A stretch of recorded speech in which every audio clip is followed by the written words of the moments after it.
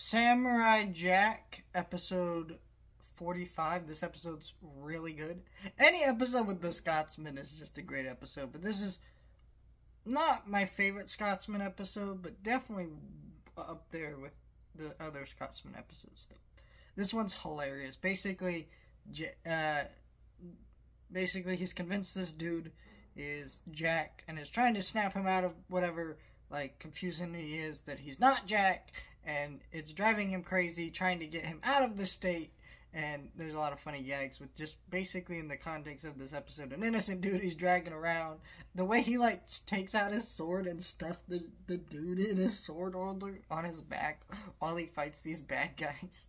It's just like little animation gags like that, or just some of the scenes where he goes in to fight these bad guys and he's like, "Would you like some tea?" And it's just like shit like that. It's funny. It's just really good. Really great episode. Yeah. Who doesn't love the Scotsman? Also, I enjoyed all the Star Wars references in the episode, too.